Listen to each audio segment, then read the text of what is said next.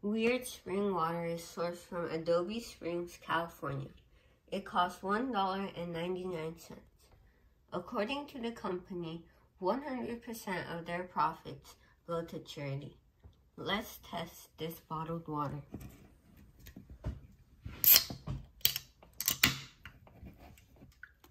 Let's pour some water in.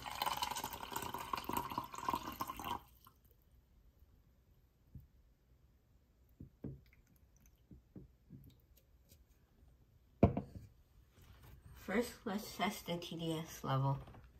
Turn on the TDS tester, make sure it says 0, and put it in.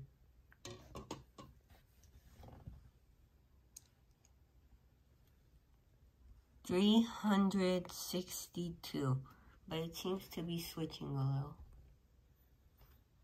That is high TDS with a high mineral content. Now let's test the pH level.